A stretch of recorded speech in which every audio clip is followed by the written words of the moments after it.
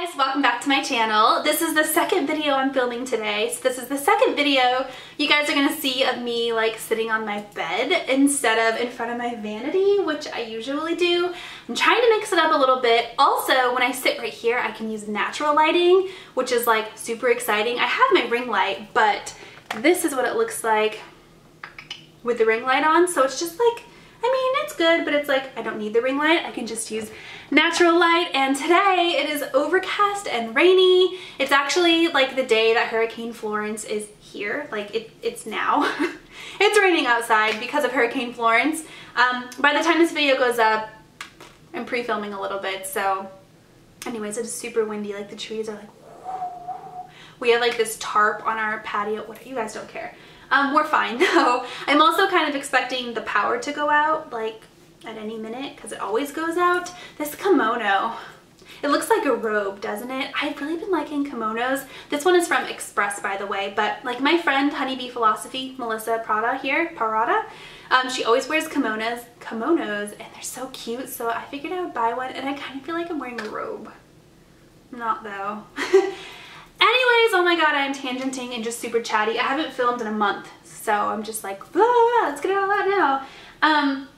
I found a new YouTuber that I love. Her name is Jessica Braun. A lot of you guys probably already know her. Jam Beauty 89, and I have just been binge watching all of her videos, and I love her. I just think that she's so down to earth, so natural, so honest, and she's very just like, here's the products that I've been using, here's new, you know, I did a haul. If I like a product, I like it. If I don't, I don't. And she's just very like, just natural. And I just love, I just love watching her videos. That sounds obsessive and weird, I know. But anyways, I got this video idea from her. I don't know if she was the first person to ever do it, but she's the only person I've ever seen do it. So that's who I'm gonna credit for this video. But this is the 10 products that I still like 1 year later video. So basically what I did is I went through and I watched my favorites videos. Now I have been consistent with favorite videos. That's the one type of video that I always do. I have done them monthly since I started my channel like 4 years ago. I always have a monthly favorites video. So if you like favorites videos, I'm gonna link my playlist down below for you so that you can check out mine. I've never missed one. And I think they're so cool because you can go back and see like what products you were really loving at that time. I need a drink. Ooh, I thought I had a LaCroix up here. LaCroix? Is it LaCroix or LaCroix? LaCroix? Whatever. I had a sparkling water. That's a side note. What was I even saying? Yeah, I went back and watched my favorites videos, and these are products that I talked about in my favorites videos like a year to 18 months ago, and I wanted to bring them up again to let you guys know that I still really like them and why I really like them. I think sometimes when you're constantly doing favorites videos, I know myself, I don't like to repeat products too frequently because I want to talk to you guys about the newest, the latest, the greatest, new things. You know, when you talk about the same thing over and over again, your videos get really stale and really boring, I think sometimes. And so I'm always trying to mix it up, and I'm always trying to talk about new products. But in reality, these are products I continue to use. And then just because I don't talk about them in videos doesn't mean that I don't still use them, if that makes any sense at all. So I actually have 11 products. I couldn't narrow it down, but I'm gonna go ahead and just get started. So the first one is the Jaclyn Hill and Morphe palette. I know there's a lot of drama going on with Jaclyn Hill right now, so let's not get into all of that. I do really, really like this palette that you guys. I bought the original launch that came out in June. Yeah, it was like June 22nd of 2017. I remember that because it was right... Loud weenie dogs. It was right after we moved to Charlotte, and we moved here on June 15th, which was my birthday. So it was like June 22nd or whatever that this launched, and I talked about it in my favorites video, and I still use this palette all the time, you guys, like daily almost. Well, I mix it up a lot, but this is something I always go back to, especially like these colors right here, the more like just normal, like neutral colors. I just feel like it's such a good universal palette. Like you have everything you need in this palette. you really don't need anything more in your life, in your makeup collection, than a palette like this. And the formula is so good. So definitely love this. I still love this. I kind of want to buy a new one because mine is disgustingly dirty. I have almost hit pan on a couple of colors. And I think the newer version has the colors like written on the pan, I think. And maybe it doesn't have this. I'm really not too sure, but that's unnecessary. I don't need to buy a new one, but I kind of want to buy a new one. Plus they're at Ulta now. And when this came out, Ulta didn't have Morphe. It was only Morphe that had Morphe. So you could buy it at Ulta now, which is really cool. Yes, love that. I have another eyeshadow palette. So this I bought right around the same time as the Jaclyn Hill palette. This I bought for my birthday in 2017, which is June 15th. So I actually purchased this from Sephora on my actual birthday. We drove here, but we landed in Charlotte on my birthday, and I think like I bought this in the car on the way to Charlotte. I was like doing my online shopping in the moving van. Whatever. Anyways, the Natasha Denona Star palette is phenomenal, you guys. This is the palette that made me fall in love with Natasha Denona. I know she has bigger palettes than this, but this is like the bigger of her smaller-ish palettes. Since then, she's come out with, I think it's like 15 pans, and these are 3, 6, 9, 12, 15, 18 pans. This one is at least. But this is not a limited edition product, so you can get it all the time, which is great. So I feel like I can always talk about it in videos. And the color selection is just perfect. You have a couple of cool colors, mostly warm tones, very natural. You can get some spicy colors in here, like you got your purples and you're just fun. Like, oh my gosh, that is coming off almost blue on camera. It's like a duochrome. It's almost like a blacky gray with a green duochrome, but it looks blue on camera. Weird. The variety of just like, ooh, this did come, I will say, so this shadow right here was broken when I purchased it, and I didn't want to return it because this particular palette is not available in stores here in Charlotte, and I didn't want to like send it back and wait for another one. But ever since then, I've had to keep like pushing it back in. So some of the powders are really, really soft. Keep that in mind. It's fine. Like, I've used it and it's fine, but it was like about to pop out just now, so I was like, ooh, I had to push it back in. But yeah, I love this. I used it on my wedding day. I use it all the time. You can get a full look with one palette, and it is amazing. The formula is so good, you guys. They're titanium finish is what I always call them. Like this one right here, and like this one right here, and this one, and the one that I have to keep pushing back in. The texture and the shine is just like in a league of its own. It is so good. The mattes are so creamy and so blendable. So good. Since then, I've bought 3 other Natasha Denona shadows. I'm wearing the Sunset palette on my eyes today. They're just so good. Now I've talked 8 minutes about 2 eyeshadow palettes. So moving along here, Marc Jacobs. So this coconut bronzer, I remember, and it's so funny how you tie things back to like moments in your life. And we moved here about a year ago, so I can very easily relate things to about a year ago because I relate it to when we moved. So this is the Marc Jacobs Coconut Bronzer. It originally launched in like May of 2017. And I remember that because I got in a car accident. I got rear-ended on the freeway. It was a hit and run. They drove away. And that was like right before we moved here, like a month or 2 before we moved here. And I remember freaking out because I was like, oh my God, now I gotta get my car fixed before we move. And I had to take my car to Geico to get assessed or analyzed or whatever. And I remember sitting in the waiting room waiting for the agent to come out. And I was like browsing, and Trendmood posted that this had like launched. And I was like, oh my God. And so I bought it like while I was sitting in the Geico waiting room. I remember that. So weird, right? But yeah, the Marc Jacobs Coconut Bronzer. I love this bronzer. I wore it on my wedding day. I think it's the most perfect, just like neutrally, not too cool, not too warm, not too orangey terracotta, just like perfect neutral undertone bronzer. It's matte, so you can contour with it. I actually have purchased a backup since they relaunched it this year. I purchased a backup so I can, you know, because this giant pan isn't enough. So love that. Now this blush, this is the Marc Jacobs Flesh and Fantasy Airbrush Blush. I purchased this in November 2016. So I've had this for a while. I actually purchased this in San Francisco when Melissa Prada and I went. I've talked about her twice in this video now. Hi Melissa, hope you're watching. Anyways, so yeah, this was the only thing I purchased at Sephora when we were there. It's like the big Sephora that's in like Times Square. What's the square thing? Whatever, you guys, if you've been there, you know what I'm talking about. But this blush is so good, you guys. I actually wore it on my wedding day. You're seeing a trend here, right? But this blush is just beautiful. It's like a nude, but beautiful, like mauvey nude blush. It wears well with every eye look, every lip look. It looks so natural because it has like this almost like incandescent, like powder. Like you see how it has these stripies on it? So the blush itself, the pigment is matte, but then this more like champagne-y color is almost like an incandescent, just like lit from within looking powder. So when you swirl it together, it just gives you a beautiful blushy glow. It is so pretty, so pretty. So I'm so happy that I have that. Tarte's Exposed. I'm not going to talk about this for too long because I talk about it all the time, but I just don't use it in videos very frequently anymore.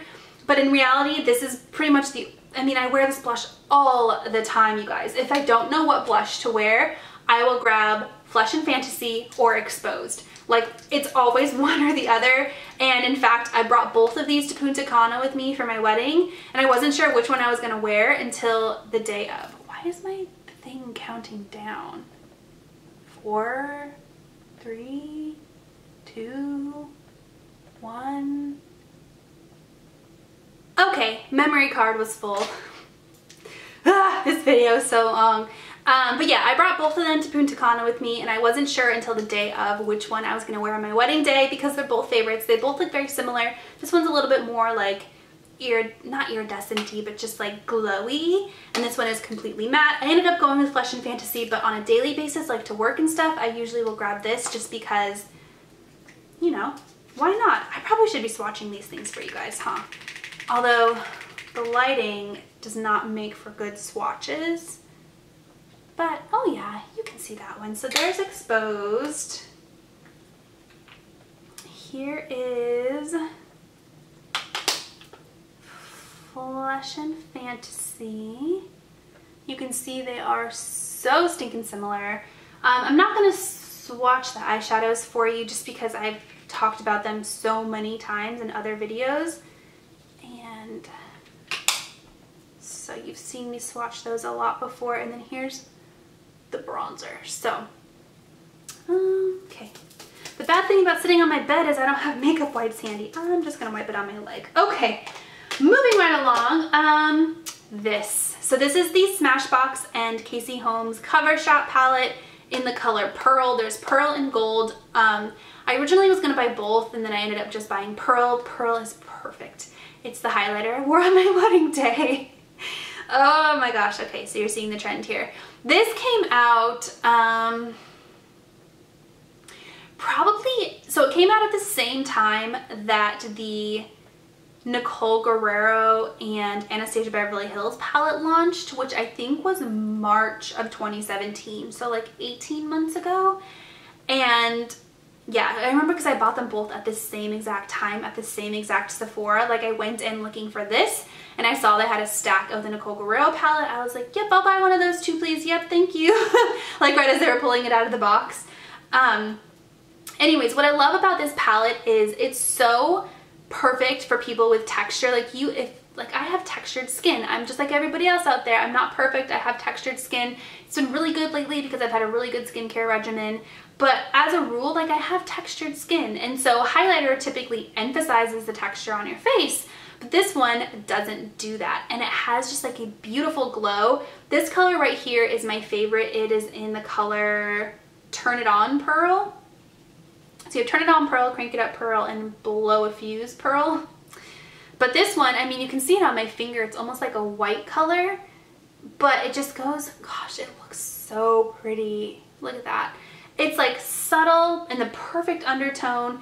And when you blend it out, you just have like glowy, beautiful cheeks, and it just looks so pretty. I wore it on my wedding day. Maybe I'll try to insert some photos of me on my wedding day so you can see like the bling, but it's just the most beautiful highlight. And the one, so it doesn't have glitter or shimmer in it.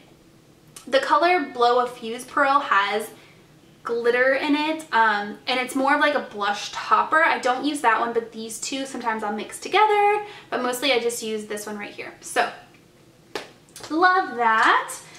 The next thing that I use, and I'm going to talk about this quickly because I've actually been using this for way more than a year. A lot of these products I have actually, but the NARS Smudge Proof Eyeshadow Base, this I'm like scraping the bottom of, you guys. It is the best eyeshadow primer ever. I've used it for years. I recommend it to everybody. I recommend it to coworkers.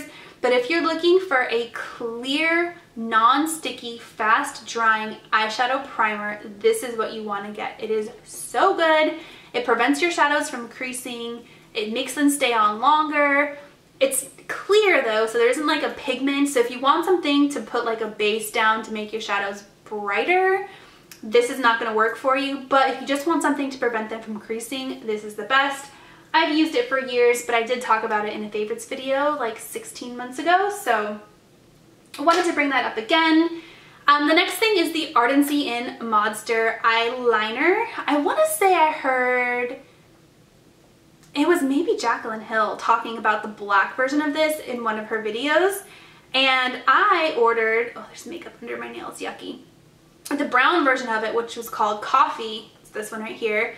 They used to sell it at Sephora, they don't anymore. They used to sell it on Beautylish, they don't anymore. So right now the only place you can buy Ardency in is off of the Ardency in website, which is totally legit. They ship super fast. I've actually purchased a backup off of the Ardency in Ardency in website because they were on sale for 40% off not too long ago. So I picked one up because this is the best eyeliner ever, you guys. It is so pigmented and so creamy. The brown color is that color brown where it's almost black, but it's less like harsh than a black eyeliner. And when you put this on, you can, you can buff it out with your smudge brush or whatever, but once it sets, and it is super pigmented and it lasts all day long. It is waterproof. It is so stinking amazing. I love it so much. It's called their Modster Supercharged Eyeliner. I recommend the color Coffee. The black one is good too. They have a bunch of different colors, but I'm still using this.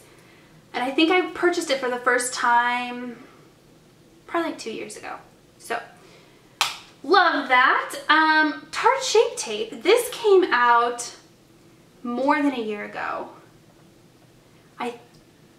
I want to say it was close to 2 years, but maybe not. Because I vaguely remember picking this up right before I moved. I could be making that up though. Maybe it was in like February or something that I picked this up for the first time. I've used that one up since then. This is now a second tube. But anyways, Tarte Shape Tape, you guys already know this is a YouTube staple. I'm like slouching. I need to sit up straight. A YouTube staple. Everybody loves this stuff. It's the concealer I wore on my wedding day. And it's just, it's such a good full coverage, blendable, non-cakey concealer. So stinking good. Mascara, Benefit Roller Lash. Now I know this came out much more than a year ago, probably more like 3 years ago, but I didn't really get into it until about a year ago. I talked about it in, might have been my February favorites video from 2017. I'm not really too sure, but I love this mascara. It is probably my favorite mascara. I used to really like Better Than Sex by Too Faced. Now I haven't used that one in a while, so I'm kind of like, I kind of need to go back to it and like test it out again and see if I still love it. But I love this one. The wand is so good. It's skinny and it has like a little bit of a curve to it, so it gives a little bit of a curl to your lashes. And the formula is so great. It's not flaky and it just really pigments and packs onto your lashes and it makes them look long. And it curls them, and it is so, it's just such a good, and it comes in brown too, which I haven't tried yet, but I kind of want to. So, really super good. And then the last thing, the Anastasia Beverly Hills Brow Wiz. This is another product that I've used for much more than a year, but I still am like ride or die hard Brow Wiz fan. This is one of those brow products that I always find myself going back to. Drugstores have tried to dupe it, they can't. Other brands have tried to dupe it. They're good, but they're not as good as the Brow Wiz. It's just the most perfect, tiny, pointy, precisely tipped brow product. I wear the color taupe, which I think is perfect. I used it today. If you need to recreate natural hair flicks, then this is the kind of product that you want, and this is I think the best one on the market. So, Brow Wiz, still love you, still die hard, I tried to be cute there and I totally messed it up. Fumbled my words, ride or die hard, whatever. Anyways, so yeah, those are the 11 products that I still love a year later. I hope that you guys like videos like this. This was really super chatty, probably because my mind is like not focusing so well, and I have the window right behind me and I'm like watching just like stuff blow around in the rain and all that, so I'm getting really distracted. So I'm sorry that this was long and chatty, but if you like videos like this, let me know and I will still, you know, keep filming them. I don't know. But yeah, let me know, and thank you, Jessica, for inspiring this video, and I'll talk to you guys next time. Bye.